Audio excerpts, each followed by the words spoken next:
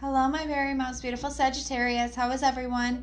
I hope you guys are all doing amazing. So my lovelies, we are going to be doing your February predictions. This is a general reading and it may not be able to resonate for all of you. So guys, if you want something that is meant for your exact energy, I do have personals open. I also have a sale on personals right now for Valentine's Day. You can ask 3 love related questions for $20 or 5 for $35. I do have regular personals available as well. And everything that you guys are going to need to know is going to be in the description box below for you. So, archangels, spirit guides, and ancestors, please deliver clear messages with a very clear understanding for my very most beautiful Sagittarius, please. May the messages that need to be heard the very most please come through, and may they please find those who need to hear it. Please show me Sagittarius energy, a very clear message with a very clear understanding. All right, my lovelies, let's take a look and see what we've got going on for you. The first row is going to be love and romance, and the second row is going to be all the other energies that could be at play, any messages that Spirit has for you.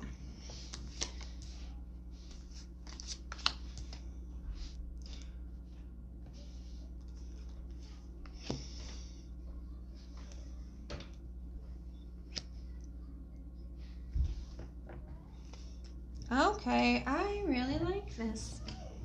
I really like this a lot. We got the King of Pentacles at the bottom of the deck. So this looks really nice. Let's take a look here. I'm just going to grab another deck so we can clarify as we go too. But we have the Two of Wands in the reverse and the King of Pentacles. So the King of Pentacles is a card of establishment. Like he's been there for so long. You know, that you can't even really tell where there's, look at all this greenery, all this growth around. You can't even really tell where, you know, he begins and his environment begins. It's all just kind of together. It's how long he's been there. The Two of Wands in the upright can talk about needing to leave a comfort zone, leave something behind to go in a new direction. He's standing on top of the castle, which is his home. It's where he's always been. Castles in the tarot represent home, comfort, and security. So he can be a little bit fearful when it comes to leaving behind what he's known, you know, the place that he's always been, where he's established at, to go in a new direction. But that's what he has to do in order to become the emperor. He is a young emperor here. So with it in the reverse, I feel like there could be some hesitation in leaving some kind of, you know, how I word that, something that you have established, something that you know, find comfort and security in. You know, there could be some fears about leaving that behind. But the Ten of Swords in the reverse can talk about something that is being drug out a lot longer than it should be, okay? And there is a new day dawning in the Ten of Swords, but it's almost like you can't get there if you're too afraid to, you know, leave something that deep down you know is time to, you know, leave behind. And I feel like there's a lot of comfort and security. This is what you've always known. Some of you guys could be married, you know, but there's definitely something here where, you know, that's the fear that's kind of holding you back, is leaving that comfort and security behind. Even though with the Ten of Swords showing up in the reverse, this is something that's just been very drug out a lot longer than it should be. We have the Empress here and then the Knight of Pentacles. So not taking any action here. It's trying to, like, the Knight of Pentacles is... he is so thorough. Like, he leaves no stone unturned. He really figures everything out. But because of that, things take him a very long time to achieve. And you can see his horse isn't moving at all. He's not taking any action at all. But there's like unlimited potential here. Okay, there's unlimited potential. The fields are bare. He can do whatever he wants. I feel like there's something here where it's very much like that for you. Okay, it's like you're coming out of the darkness. You can see the dark horse against this like very bright yellow sky. So it's like coming out of the darkness into like this new day. I'm really drawn to how it's the same kind of color scheme in the Ten of Swords. So it's like after this ending, it's like, yeah, the end is here, but it's also a new day dawning. It's also a brand new beginning. And you're going to be coming out of the darkness, something that's taken you a really long time to do. Moving really towards abundance, towards growth, towards, you know, just a really beautiful energy. So I do like this, but I feel like you do have to, in order to like obtain this, you do have to leave something behind. Okay, leave a comfort zone, take a chance. That energy is even playing out down here as well. You have the Full card, so taking a chance, freeing yourself. Okay, lots of beautiful bright colors here. Okay, but it's something that you've known for a long time. You can see the Castle in this card too, representing home, comfort, and security. So let's clarify some things. Tell me about this Two of Wands in the reverse. Tell me about this Two of Wands in the reverse. Four of Swords. Yeah, I feel like there's a need to really go within, okay? Really go within, because I feel like there could be some fears about either you getting hurt in walking away from something or hurting somebody else. I'm really drawn to the Three Swords that are here. But as you can see, they're not piercing him, even though these three swords are here. They're not piercing him because he's laying on this one. He's laying on the wisdom, on the truth, okay? So I do feel like there could be some fear surrounding, you know, either you getting hurt or you hurting somebody else and walking away. But you have that truth. You know that it's the right thing to do for you. You know what's best. And honestly, other people deserve to be, everybody deserves to be with somebody who's crazy about them, to be with somebody who wants to be with them, who isn't being with them out of fear of hurting them or fear of obligation. You know, the person that you're with, they deserve to be with somebody who feels that way about them, okay? So there's that. It's something that I feel like it, let's go with this. Ten of Swords in the reverse. Tell me why the Ten of Swords is in the reverse. Ooh, they're not taking that many. Tell me why the Ten of Swords is in the reverse here. The Nine of Swords.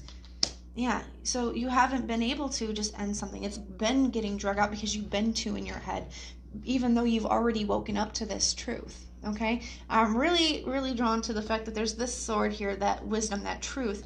If you add that to the Nine of Swords, you know, you have that Ten of Swords. So you have that truth that you need to close this out, but you know, it's stressful, and there's been too many fears and two things, but you have woken up to that truth already, and now it's just time to take action. Tell me about this Knight of Pentacles energy. The Hermit. So gaining that wisdom, shining his light. I like how the Hermit is up here, and he's facing all of this. He's facing, you know, how much time has passed, how, like, the truth. He's just facing the whole situation after of overcoming it, and now it's coming out of that darkness. And I really like this for you. Tell me about this Knight of Pentacles. Give me one more. The Six of Cups. So yeah, you're really allowing, and you could have a lot of love for this person. This could be somebody that you've known for a very long time, known since childhood, or you just have a deep soulmate connection with. But I feel like you're really looking at the whole connection, and I think you're seeing where the past and the history that you guys have is what's kept you here, not the current moment or not the future that you want either. Tell me about this Empress energy. The Ace of Wands. Yeah, you're creating a brand new beginning for yourself. You're creating a brand new opportunity for yourself, a brand new beginning. That's what you're moving. You're stepping out of this darkness and into a brand new life that you're creating for yourself, especially when it comes to love, okay? A really beautiful energy here, but it does come at a cost of having to, you know, do already what you know you need to do. It's just taking action, and sometimes that can be difficult, but I feel like you guys already know what you need to do here. So we're going to take a look down here. I'm going to grab another deck. So we have the Fool card, taking a chance, feeling very free, the Temperance. So something that you guys have been, you have the Temperance over here as well. So you guys are being divinely guided. I do feel like you guys are transforming not just your love life, but you're stepping into like an entire new life, okay? And you guys are being divinely guided to do so, okay? And creating a new path. Tell me about this Ten of Cups energy. The Knight of Pentacles. You really just can't make this stuff up. So you guys really are, you know, moving towards emotional fulfillment. And I do feel like it's more than just in love. It's like a whole new life, okay? And then it starts because you are taking that chance to free yourself and to go after the things you want. And you're being divinely guided. And it literally does transform your whole life. The Temperance card is the alchemical process of transforming one thing to another.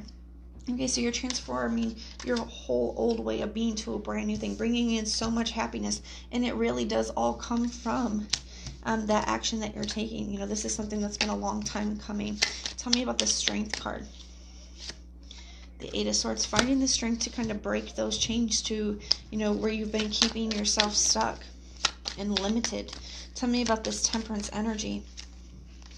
And, you know, this is your energy, Sag, Temperance, and it's showing up twice. You're showing up in a very powerful position.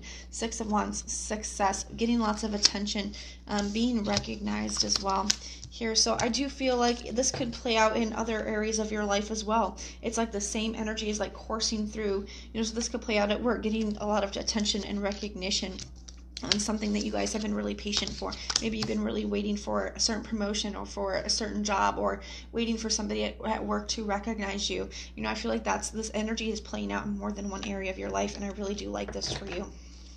So this is what I have for you guys. If it resonates, let me know in the comments down below, and if it doesn't, check out your other sign placements. Sometimes your moon, rising, and Venus can actually resonate more than your sun sign does. If you guys like the way that I read, please like, share, and subscribe. But most importantly, if you want personal prayers for any reason at all, you guys can just put the little prayer emoji in the comments down below, and I will go through and pray for you. So I'm sending so much love and light. Until next time.